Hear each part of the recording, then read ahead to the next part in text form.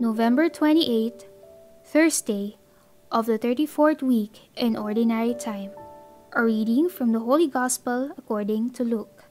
Jesus said to his disciples, "When you see Jerusalem surrounded by armies, know that its desolation is at hand. Then those in Judea must flee to the mountains. Let those within the city escape from it, and let those in the countryside not enter the city. For these days are the time of punishment, when all the scriptures are fulfilled. Woe to the pregnant woman and nursing mothers in those days, for a terrible calamity will come upon the earth, and a wrathful judgment upon this people.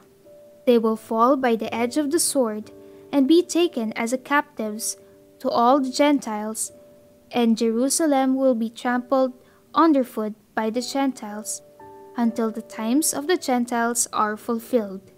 There will be signs in the sun, the moon, and the stars, and on earth nations will be in dismay, perplexed by the roaring of the sea and waves. People will die of fright in anticipation of what is coming upon the world, for the power of the heavens will be shaken. And then they will see the Son of Man coming in a cloud, with power and great glory. But when these signs begin to happen, stand erect and raise your hands, because redemption is at hand." The Gospel of the Lord. Jerusalem surrounded.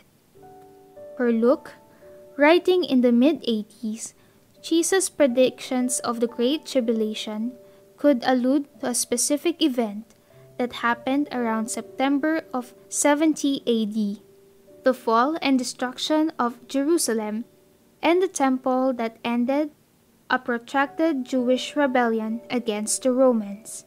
Jesus' prophetic words, which are a vague reference to an otherwise vivid and bloody end of Jerusalem, are not only meant to alert the disciples on Jerusalem's fall. Jesus uses the prophecy to underline the truth that the coming of the end of the old order is as sure as what will come to pass in the holy city.